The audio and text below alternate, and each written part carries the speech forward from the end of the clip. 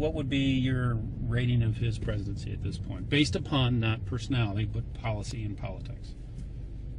You know, A through F. I'd give him a failing grade, but then you have to compare that to the grades I gave all the other presidents in my lifetime, which have all been F. Yeah, for some F minuses even. I don't at all feel that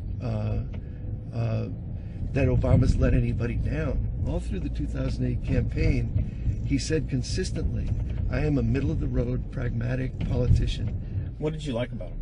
Well, he's a curious person.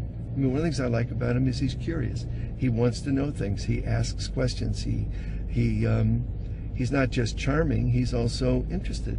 He reads, you know, for example. So all of that I find, you know, good. And I liked him personally. I mean, he's a really good guy. With all due respect, you hold Johnson with disdain. You hold Bush, Nixon with disdain. But isn't Barack Obama, as the sole authority for drone use, engaged in terrorist activity? Absolutely, absolutely. And I. So what's the response? I mean, how?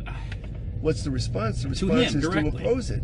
To oppose it. To stand up in noisy opposition. Do you think Barack Obama should be put on trial for war crimes? Absolutely. Every president in this century should be put on trial. Every one of them. For war crimes. For war crimes, absolutely. In The Hague.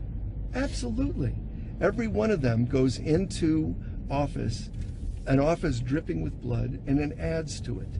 And yes, I think that these are war crimes. I think they're acts of terror.